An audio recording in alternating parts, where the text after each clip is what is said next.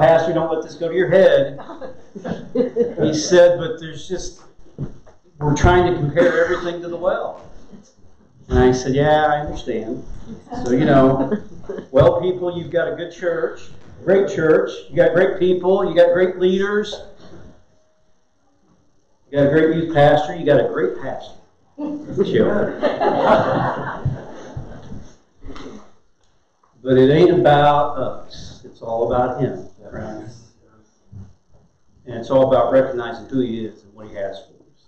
God's been so good to us. He's blessed us as a church, but He's blessed us because I truly believe that God's people have come together and they've made it about Him and His Word. Nothing more, nothing less. Right? All about Him. All right. We're in Romans today. For you that have hung in here during all this series, it's all going to come to a culmination today, people, because we're in the last chapter. We're in the last message of Romans. Now, don't think for a minute we're not going to talk about Romans, for a while. It's such an important book. There's so many great passages of Scripture, truth that are in there. So we'll always somewhat be in Romans. But 37 messages, over 22 hours of teaching, and we haven't scratched the surface of Romans. All right. Romans in the very first, and I'm not going to do a big recap or anything, but it starts off in Romans 1, and it basically tells us this. Just listen. He, being Jesus, was shown to be the Son of God when He was raised from the dead by the power of the Holy Spirit. He is Jesus Christ our Lord.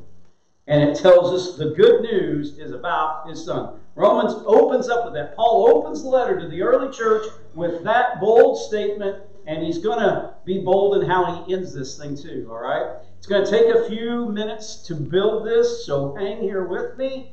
The first half of the message is not where we're even going, all right? I just always put that out there for you because if anybody wants to fall asleep, you're going to miss it, all right?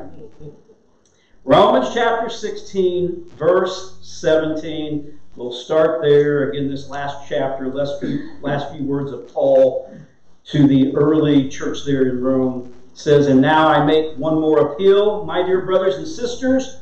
Watch out for people who cause divisions and upset people's faith by teaching things contrary to what you've been taught. Stay away from them.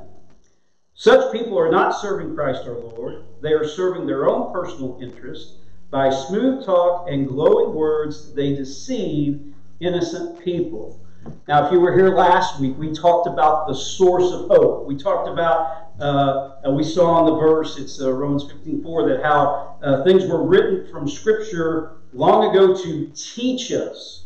And the Bible says there in Romans that the Scripture gives us hope and encouragement. We have a source of hope that fills us completely with joy and peace when we trust in Him. So if you're struggling with joy and peace, be encouraged by His Word and trust Him. That's how you get that joy and peace. If you try and find it or fill it with anything else, it's never going to fill. It's never going to be filled. That's why the whole world, it doesn't matter how much money they have. It can be a king with all the money in the world. It could be a star in Hollywood. It could be whomever.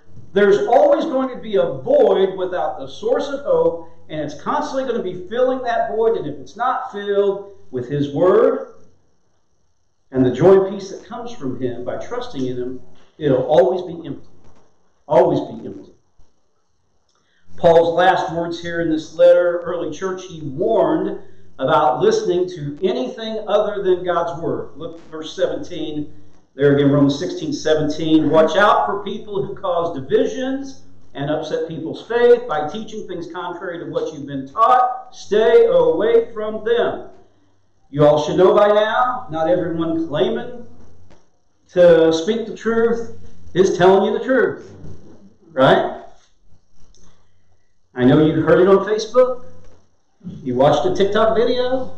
Doesn't make it true, right? They may claim to be of God, sent from God, be of God, but they're motivated by their own selfish reasons, not empowered by God. And what they say always creates chaos, confusion, and division.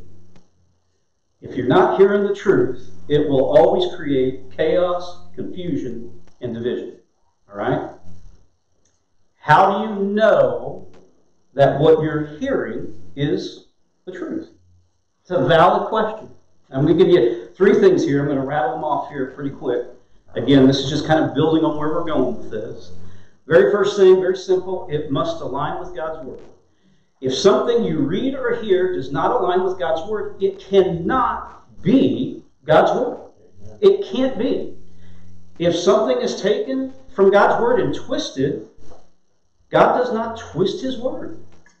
God's Word is God's Word as you read it. Just because sometimes you read something and you don't like it, that doesn't mean, well, that can't mean that. Because that doesn't feel good. Right? That's not how it works. If what you hear or read does not acknowledge Jesus as Christ, it's untrue. Truth must always acknowledge that Jesus is Christ, the Son of God. Always. If there's any variation, even the slightest from that, none of it then is true. None of it. And then the third thing, which it's just funny how, again, I didn't tell these guys what to sing. None of that. But the third thing is truth must always give God glory. Must always give Him glory. If what you read or hear doesn't give God glory, but brings glory to somebody else, it is not true. And I'll even go as far as say, and this isn't what my message is about, but listen, if it's some kind of ministry and it's glorifying man rather than Christ, don't write that check, people. Don't make that deposit or whatever. It's not of God if it doesn't bring glory to God.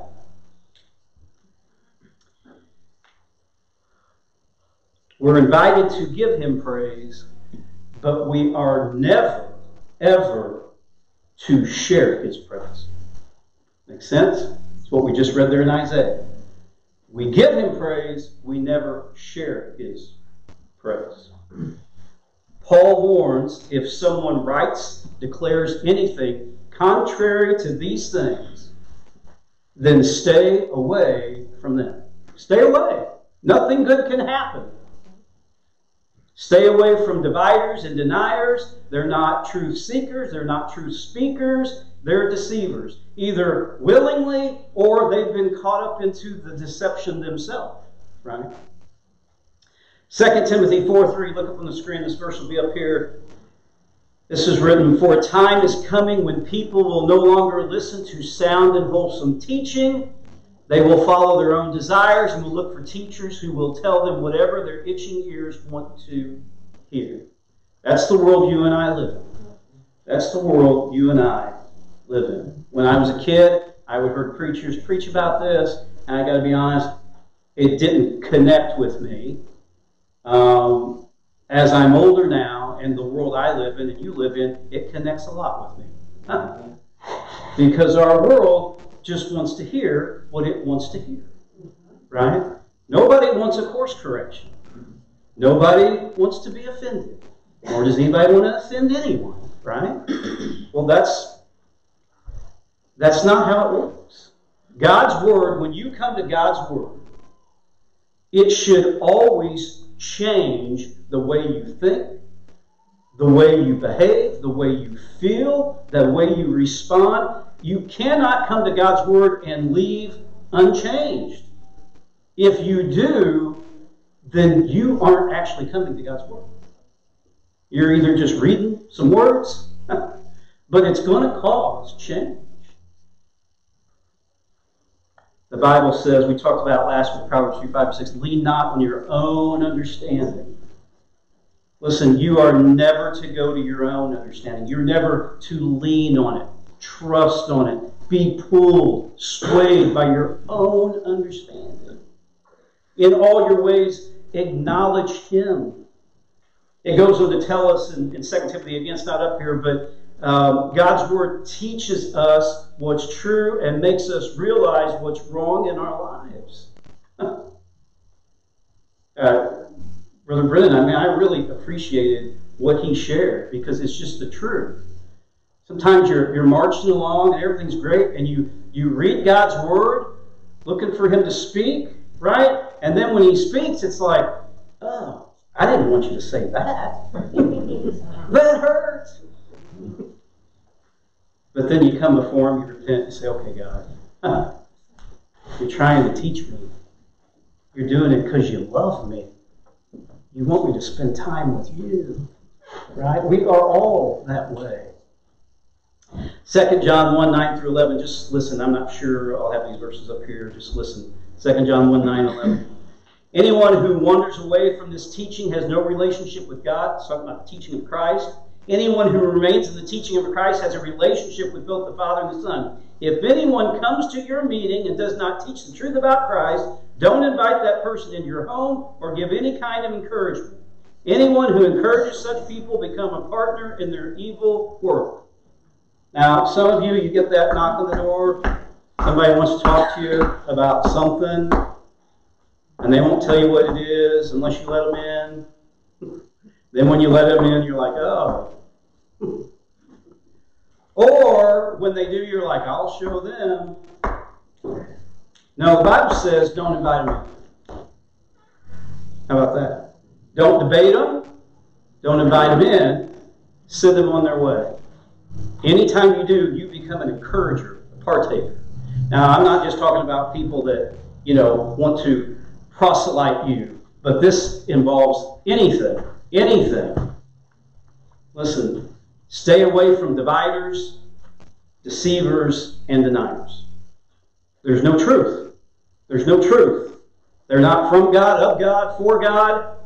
If the truth of Christ is not proclaimed, stay away. All right. Most of you, I don't see anybody asleep. You did pretty good. We're going to transition.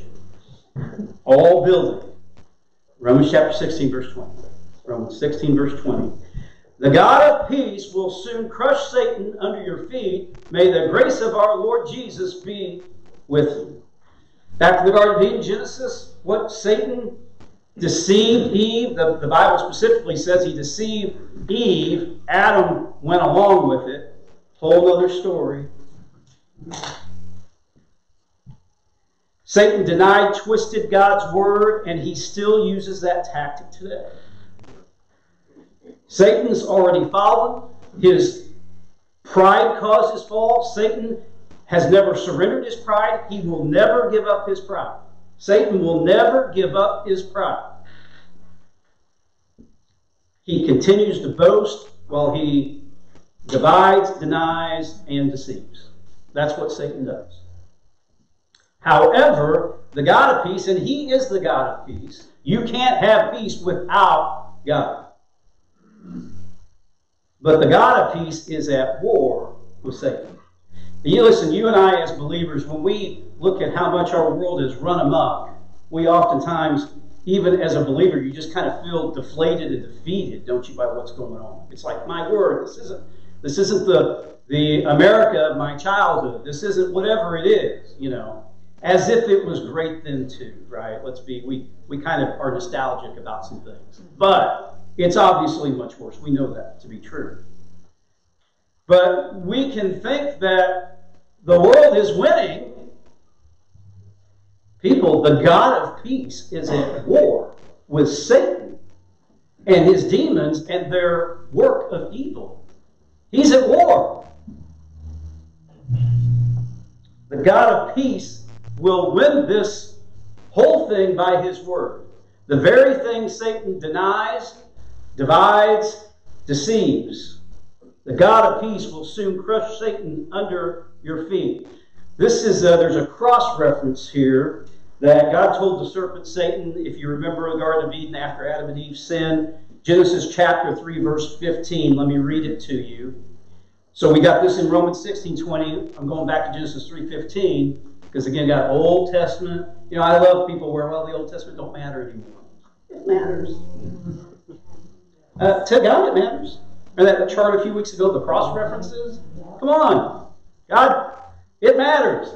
Anyway, Genesis 3:15, I will cause hostility between you and the woman, between your offspring and her offspring. He, being Jesus, will strike your head, and you will strike his, being Jesus, heel. What's that talking about? Listen, Satan would bruise Jesus' heel. When Satan deceived Eve and Adam went along with it, and they sinned, and they brought sin into the world, and the Bible tells us that sin was passed, right, from Adam, that all have become sin. No one is righteous, no, not one. Sin's been passed ever since that. Jesus Christ came, went to the cross, crucified, died, buried. His heel, because of sin in the world, was bruised. But then we'll celebrate later this month, 3 days later, he resurrected, and Satan's head was crushed. Right? Revelation chapter 20, verse 1 through 3. Look at these verses. Let's just, that verse about crushing his head, let's see how it plays out. Then I saw an angel coming down from heaven with the key to the bottomless pit and a heavy chain in his hand.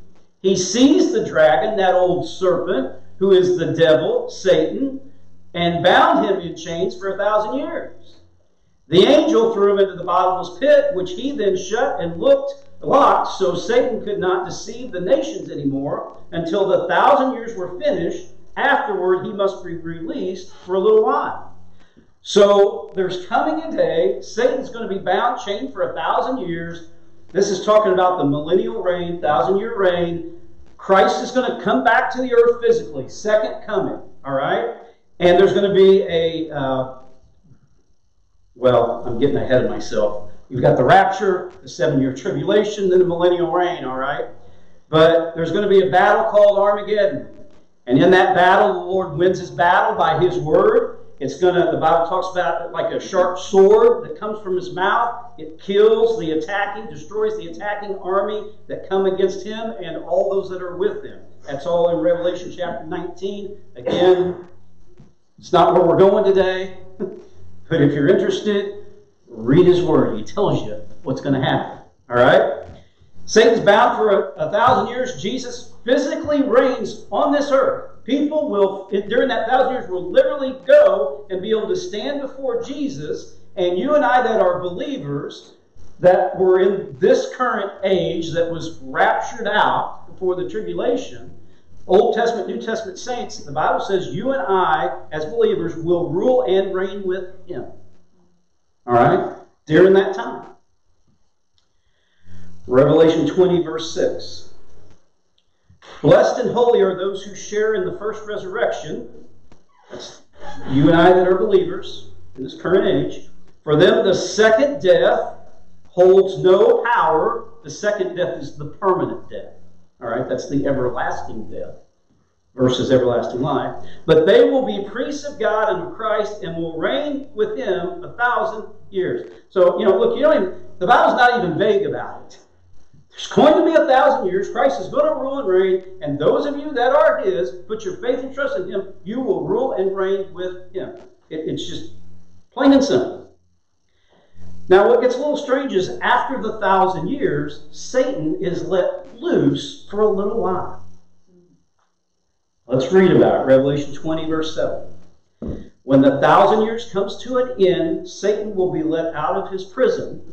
He will go out to deceive the nations called Gog and Magog in every corner of the earth. He will gather them together for battle, a mighty army, as numberless as sand along the seashore. And I saw them as they went up on the broad plain of the earth and surrounded God's people in the beloved city.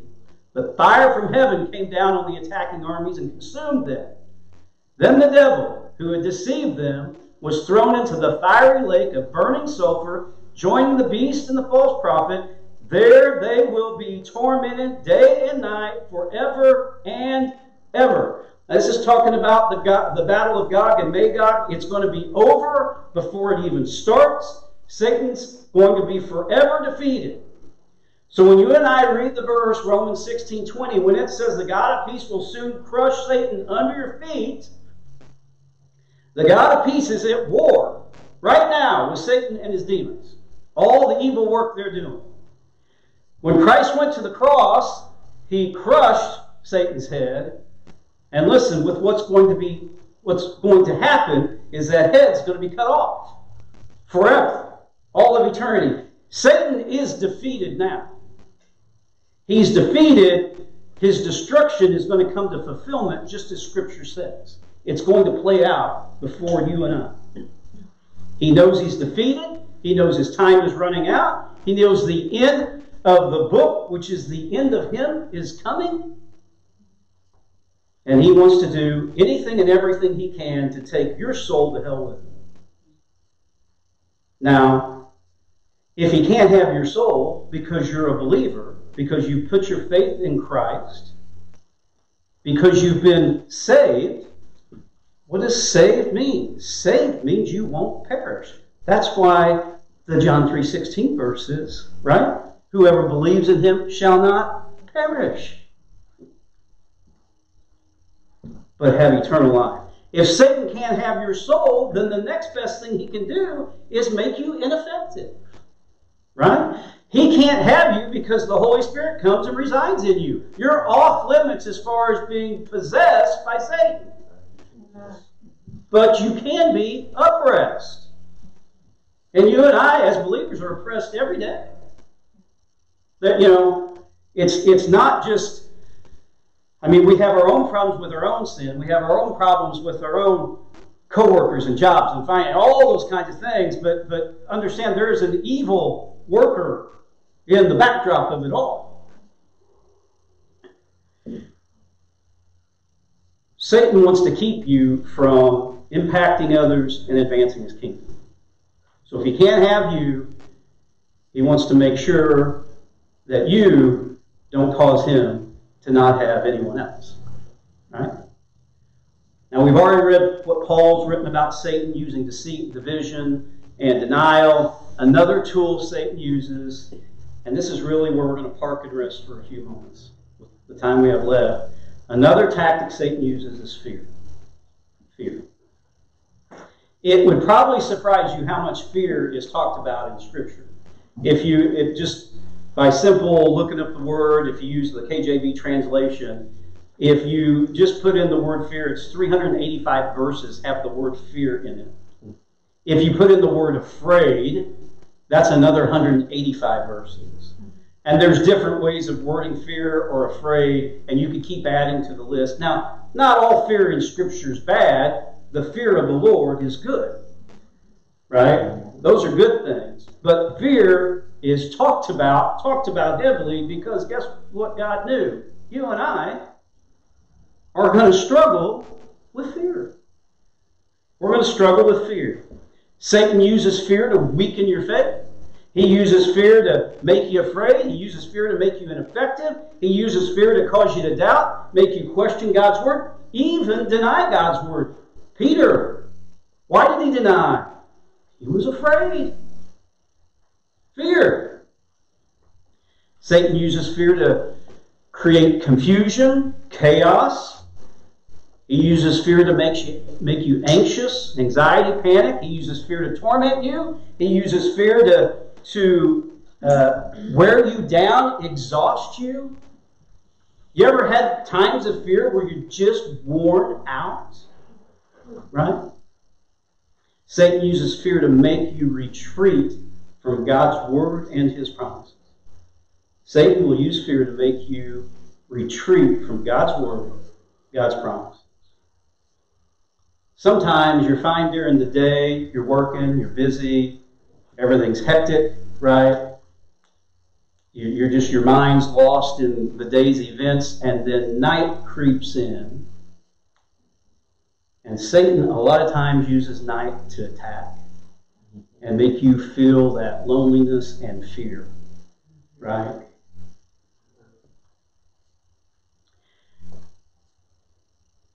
When you and I operate out of fear, what you and I as a believer, I'm talking to believers today, what you and I have done is we've turned our fear over to faith. We've basically just taken everything of God and said, Satan, here you go. I know you're defeated, but I guess just use whatever it is against me. Right? You've turned your faith over to fear. And so what I want to, again, spend a couple of moments on is the fact that you need to faith your fear. You need to faith your fear. And how do we do that? How do we faith our fear? We're going to get into that. I was driving the other day, listened to the radio station, Air One playing, and the DJ came on, and he made this statement. He said, your fear is more afraid of your Jesus. And I love that. Your fear is more afraid of your Jesus. So we're going to take the word fear, we're going to create a little acronym to help you remember this. We're going to take fear and we're going to turn it upside down. Look at this little thing up here. This is just something to kind of help you in this whole thing about fear. I want you to take the word fear, turn it upside down, and we're going to make fear rise above every fear. You and I rise above every fear. And then it's kind of, I know it's small print there, but this is what we're talking about. We're going to run to the Father. We're going to read His promises. We're going to resist Satan's attacks. And we're going to rest in His perfect love. All right? That's how you're going to do this. And I want you to understand this isn't trying to just be a cute little thing. I want you to remember this. It's a tactic for you to use. Because there is a tactic being used against you by Satan, and that's fear. So we need to be just as clever, Scripture even tells us, when it comes to Satan and his ways, right? Can you avoid fear? Probably unlikely. I hate to break it to you. Fear kind of comes instant, doesn't it? Something happens and there's just, oh my word, you know. I mean, you look at the bank account, there was money yesterday, now there's not. Yeah, right? Stupid kids.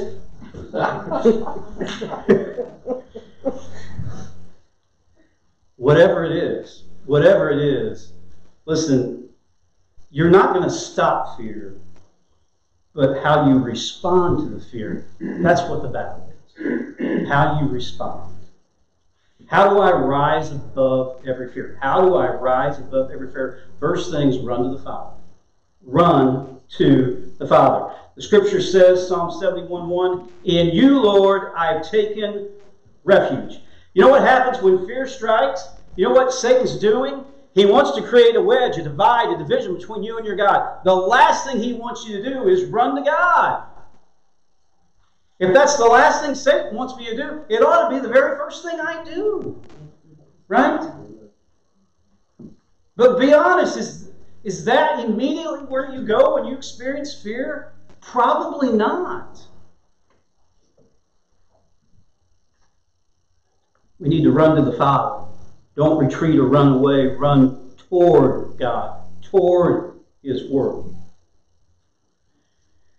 That second R there, read, remember, remind yourself of His promises. Isaiah 41:10, fear not, for I am with you.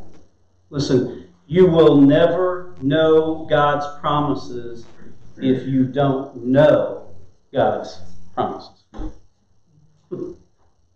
You think it's important whether you're in God's Word or not? People, it's important. It's God's Word. It's what He wants you to know about Him. It's what He wants you to know about your situation. Listen, turn off the news and get into God's Word. Get into God's Word. Right? That's the truth. That's the reality of the situation, is God's Word. Another thing here is resist Satan's attacks. James 4:7 says, therefore submit to God, resist the devil, and he will flee from you. Resist the devil and he will flee from you. Listen, I want you to understand this isn't just a wishful verse. This is a commanding verse. God moved the writer to give you this verse that if you submit to God, if you resist the devil, he will flee from you. Satan does not have the realm of ability to continue to oppress you if you submit to God and resist him. He can't. There's the boundary of God's Word. His head's been crushed. He's defeated. He cannot go beyond the limits of God's Word. So I'm just telling you, this isn't just a sound good verse. It's truth. Resist him. But that's our problem. We don't resist. We give into it. We cave to it. We take the God of where nothing is impossible, and we create the world you and I live in. It's just not going to work out. It just can't. That's not the world your Father has us living in, even in this world. He must flee when I resist. Run to Jesus. Read His Word. And then rest. Rest in His perfect love. Rest in His perfect love. 1 John 4:18. Listen, make a note of this verse, okay, people. Just commit this thing to memory, this part of this verse here. Perfect love casts out fear, because fear involves torment.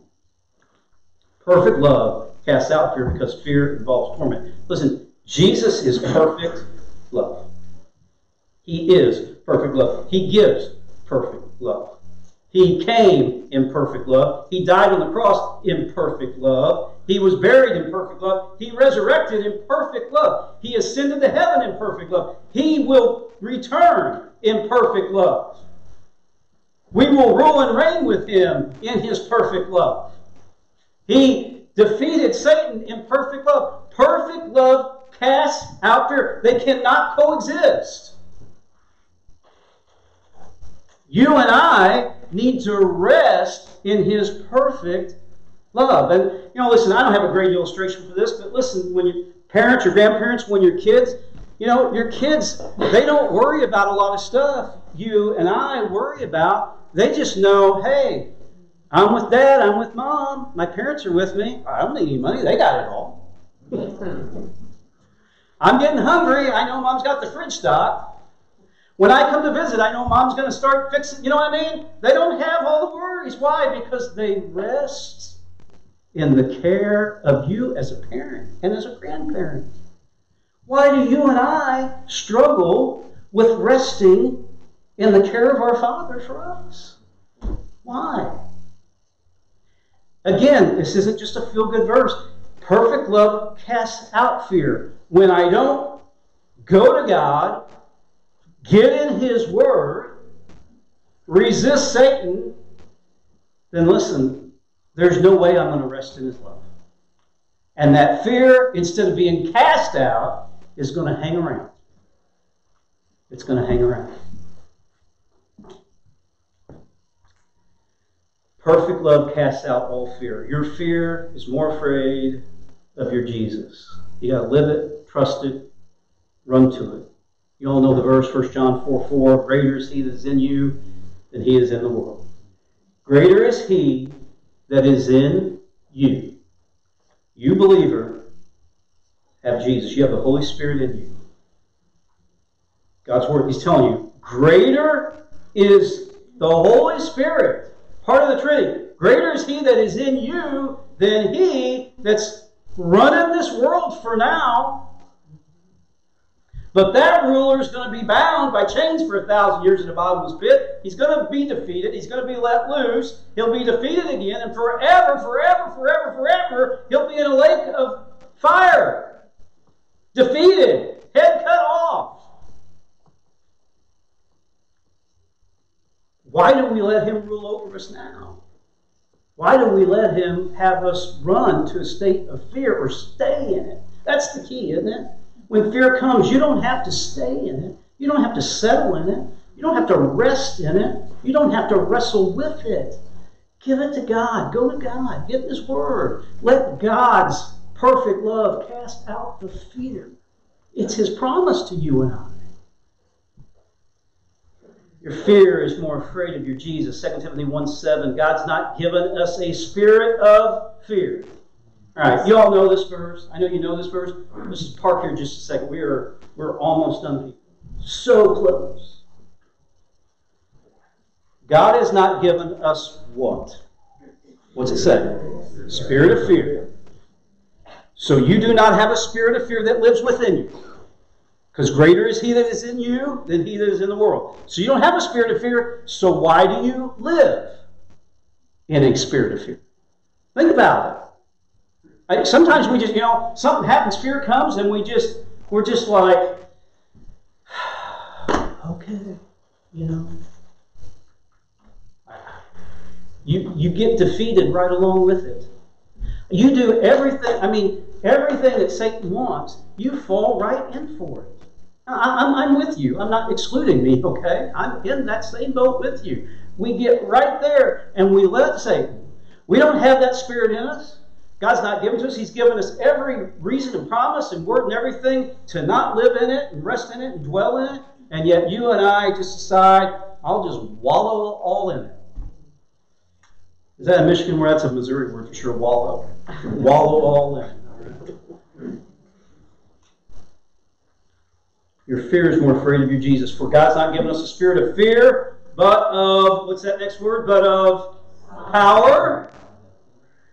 I think the one that has all authority and all power, if I'm going to have power given to me, I want it from the one that has all power, right? Of power and of what? Love. It's that perfect love that casts out all fear. And of a what? Sound mind. Why is the world crazy, people? Because they're crazy. They don't have a sound mind. Then we, as believers, we shouldn't get all crazy with them. We've got a sound mind because it's from Him, right? Fear, panic, anxiety, all your fear is not from God. When we operate out of that, we're just letting Satan have his way. God's not turned us over to fear. He's not saved us to be tormented by fear. We're told numerous times throughout Scripture to not be afraid. Let me give you a couple more verses and we're going to close. Psalms 56, verse 3 and 4. But when I am afraid, I will put my trust in you. So notice when he says, when I am afraid. Are you going to be afraid? Yes. What do? Put my trust in you. I praise God for what He has promised. I trust in God, so why should I be afraid? Listen, when you are fearful, when you get afraid, when something happens, whatever it is, whether it's something of your own or you fell into it, you come to God's Word. And there's no way you can come to God's Word believing it, trusting it, and that fear remain. It is an impossibility. It can't happen.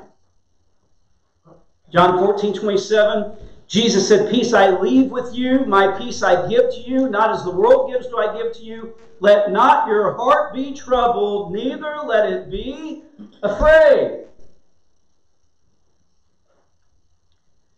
Listen, when fear comes in the middle of the night or even during the day, the Bible tells us in Psalms 91:5, listen to this verse. You shall not be afraid of the terror by night, nor of the arrow that flies by day. People, you need to flip the script on fear. You need to face your fear. You need to rise above every fear. Run to the Father. Read His Word. Read His promises. Resist Satan's attacks and rest in His perfect love that casts out all fear. I'm going to ask you to bow your heads. Again, I'll remind you of Jesus' words, let not your heart be troubled, neither let it be afraid. Look, I don't know. I wasn't even going to preach Romans 16. We were going to just wrap Romans 16 up with, last week was going to be the last one. That's what I had planned to prepare. And then God got me up last, it might have been a couple of Sundays ago, at about 3 o'clock in the morning, and it was just kind of a simple, you're not going to let my word go, Mr. Clayton Beck. I've got something I want to say. And I sat there and just began reading His Word. And God just was giving me all this about fear. You and I will experience times of fear and being afraid. But we need to recognize it for what it is. It's an attack. It's not from God. And listen, we need to respond. Right? Respond. Run to God. Read His Word. Know His Word. Know His promises. Resist Satan's attacks. And rest in His perfect love that casts out all fear. Father, as we come before you, God, I don't know what anyone here, dear God, may be struggling with. You obviously wanted this preached. God, I pray whatever it is you wanted said, to whomever it is here that needed to hear that, God, it was heard. God, I pray you would help all of us, dear God, rise above every fear. Run to you. Run to you, dear God. Run to you. Run to your word. Resist Satan's attacks, dear God. And God, just rest in your love. Help us to respond the way we should when fear happens, when fear takes hold, when Satan tries, dear God, to defeat us and deflate us and exhaust us and cause us to be ineffective, dear God. He has been crushed. He has been defeated, and he should have no reign in me. I have your Spirit in me, with all power and authority that comes from you, love that's from you, a sound mind, knowing your word that's from you. God, help me to respond the next time fear attacks. Let me trust you.